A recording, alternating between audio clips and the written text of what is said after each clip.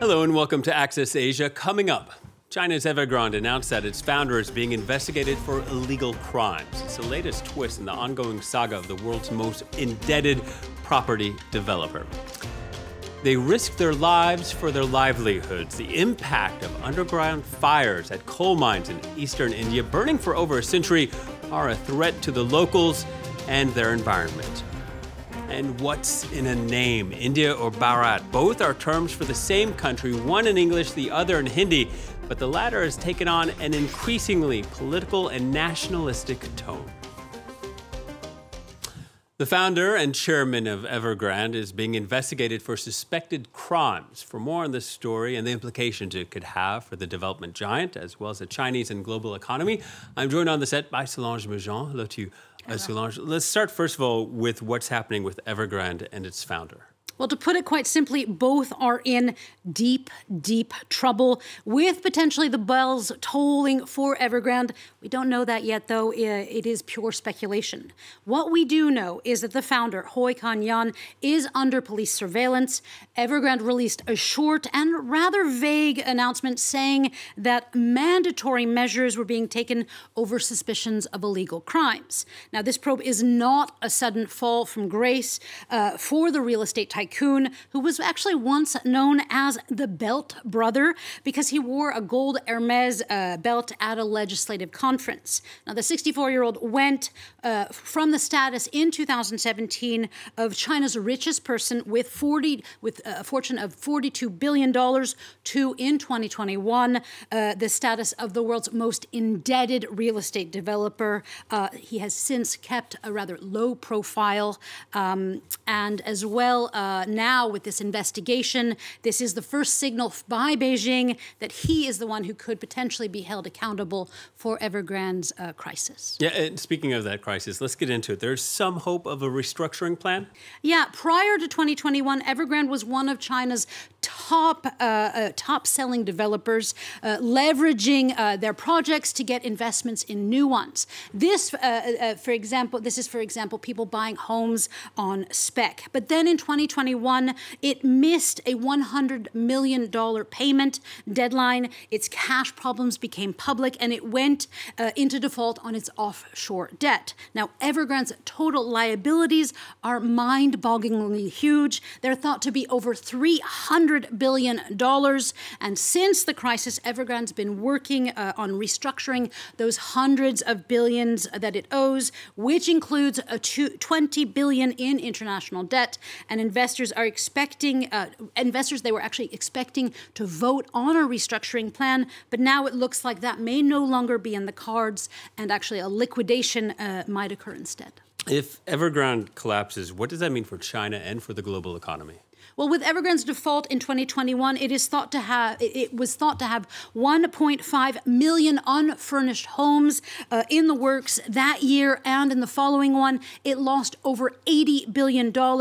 So it's everyday Chinese people who could lose all or much of their down payments on these homes that they desired.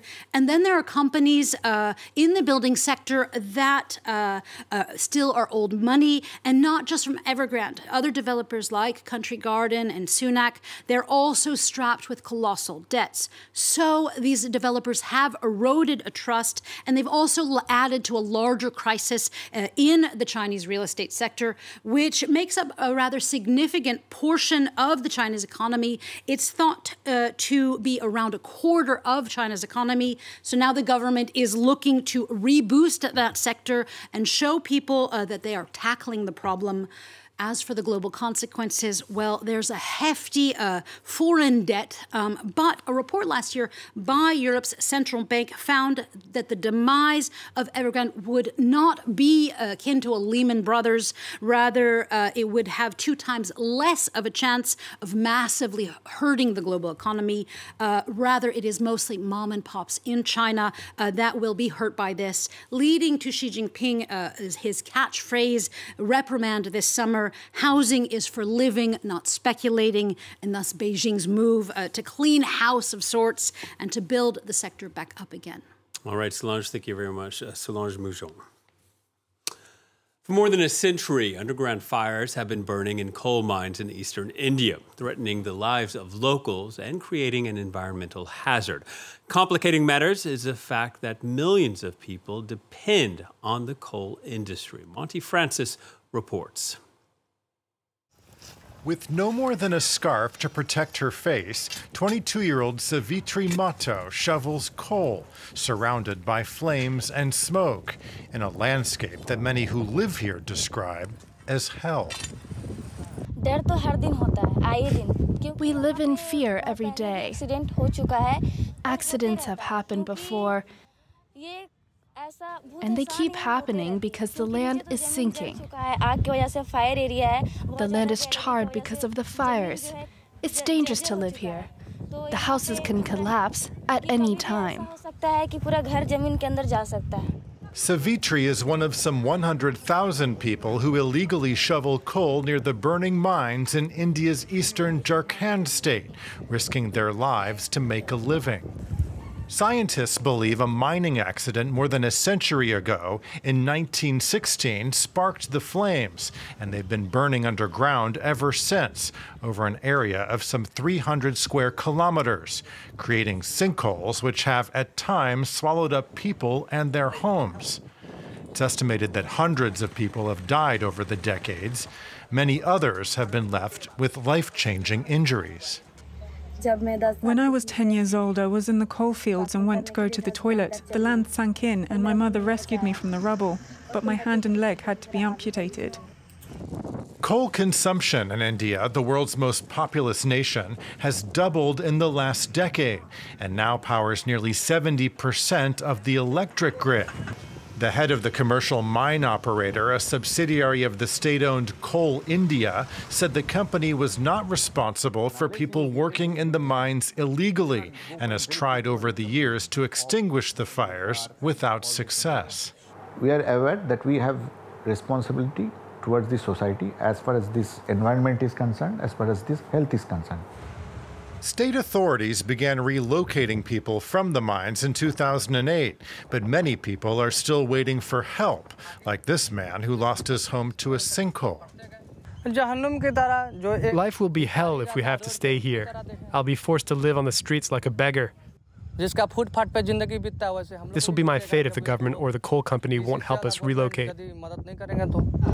Many endure the brutal conditions because they say leaving means losing their livelihoods. This woman's teenage daughter died while working on the coal fields 4 years ago, but says she has no choice but to stay. When I go to gather coal, I'm always scared that I might meet the same fate. But I'm helpless. If I don't go, what will I eat? And what will my children eat? India's appetite for coal is only growing.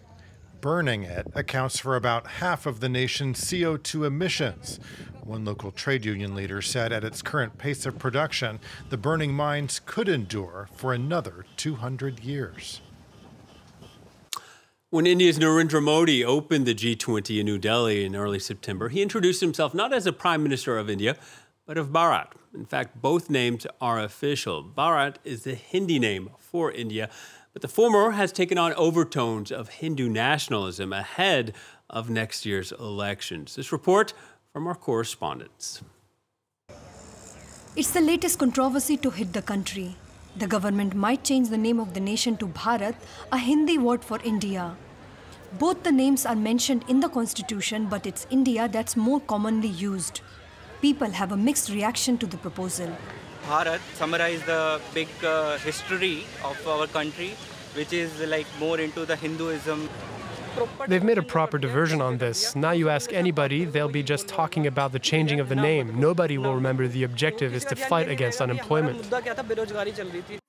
This controversy started during the G20 summit in early September when the dinner invitation sent from the president's office to the world leaders read President of Bharat. Also during Prime Minister's speech, the nameplate in front of him read Bharat as the country name. According to this historian, the Hindu nationalist government wants to get rid of the colonial legacy. even when the name was in use much before the British came to India. Where it suits the narrative, the idea of decolonization is being brought in, but where it doesn't suit the narrative, you're willing to keep idea that came up during colonial times. In the name of history, it is actually the politics of our times that is playing out.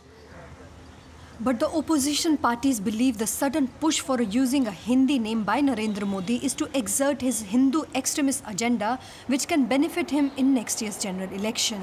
Bharat and India were used interchangeably. What they have done is kind of brought it to a level where one is in conflict with another. They want to own that religion, they want to turn it into something called Hindutva and give it certain kind of ideology, certain orthodoxy. We contacted the ruling party, the BJP, for comments. They refused to talk to us on camera. But they confirmed that there are no plans to officially change India's name to Bharat. Now, sometimes when you travel, there's on-screen entertainment, but passengers on one Japanese bullet train got something far more immersive. Take a look at this. Pro wrestlers Minoru Suzuki and Senshiro Takagi, two big names in the sport, battled it out in the aisles, chokeholds, pile drivers, and more. Fortunately, the match was the only thing that was off the rails, and onlookers knew what they were in store for. Tickets sold out in just 30 minutes after going on sale. Note to self, bring spandex the next time I'm on a train, just in case. We'll leave you with these images. Thank you for watching, and please stay tuned to France 24.